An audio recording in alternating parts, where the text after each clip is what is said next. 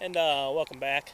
We're here at the beautiful Crooked Tree, Charlevoix, Michigan, just outside of Petoskey. We're here with Mr. Jeff Engelbretson.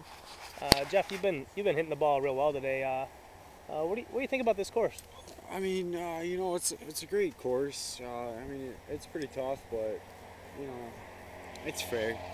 That's about all I can say about it is that it's fair. Greens are fast. I mean, we were warned about that earlier today, but as long as you keep the ball in play, you got a pretty good chance of shooting a decent score. Yeah, I have seen a lot of your second shots have been dead on today. Any comment on those second shots? Your driver's been working well with those second shots. Well, I mean, the second shots, I'm just looking at my yardage and just going from there. The drivers, it really has been on today. It really hasn't felt this good in a long time, but really, I mean, I just gotta. He's just a squirrel trying to get a nut. Yeah, I'm just a squirrel trying to get a knot.